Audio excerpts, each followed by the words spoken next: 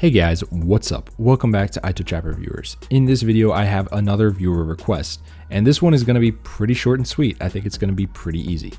It is, should I get the MacBook Pro non-touch bar or the MacBook Pro touch bar? Easiest answer, and you can close the video after I say this, get the one with the touch bar. Now, if you want to know why, stick around and I will let you guys know. All right, so first off, if you're just looking at this as a casual user, you're going to say 2.3 gigahertz, 2.3 gigahertz, 2.3 gigahertz. Why is there such a big price difference? Well, look closely. Dual core, quad core, quad core.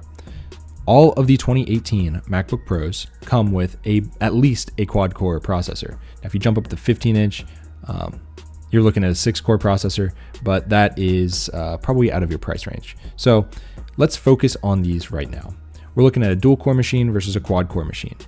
Now, if we're looking at a $300 price difference, for double the processing power, more or less, I mean, I would go with this one. Think about how often you're going to use this machine. Think about how much time it could potentially save you. Think about how much money that could save you in time. Now, I know time does not necessarily equal money, but if you're someone like me doing 4K video edits every day, that time adds up pretty quickly. I could cut my time in half by getting the maxed out 15-inch, which I did, versus getting something a little cheaper. And that extra time adds up for quality of life for me. And also I can put out more videos for you, which makes me more money and helps you guys make decisions on MacBook Pros. Kind of like Inception there. I really cannot recommend these 2017 MacBook Pros. Yes, these are 2017. They have not been refreshed. These are the 7th gen. These are the 8th gen. These have the crappy keyboard. There's really nothing to like about these MacBook Pros. I would not recommend this. So if you're on the fence between this and the touch bar, save up the extra money, get the touch bar. There's almost no situation. There might be a couple, but there's almost no situation when you should get one of these. So that's the short and sweet answer. I know I've done so many videos comparing these two. If you want to see more in depth, go check out those videos. But this is just kind of a PSA because I've gotten a lot of questions about this.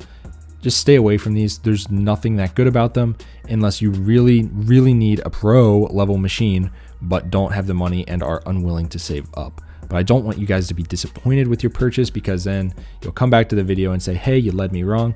And I do not want to lead you guys wrong. I want to give you guys the best information that I can so that you guys can be happy with your purchase. And that's why I'm saying just save up, get the quad core, get the better keyboard, get the touch bar, get the better screen, the better trackpad. Pretty much everything about this thing is better. So save up a little bit, get the one with the touch bar. If you want to see more of an in-depth video, again, I've got other videos on that, but that's all I got for this video, guys. If you liked it, hit it with a big thumbs up, subscribe, send this to any of your friends that are on the fence.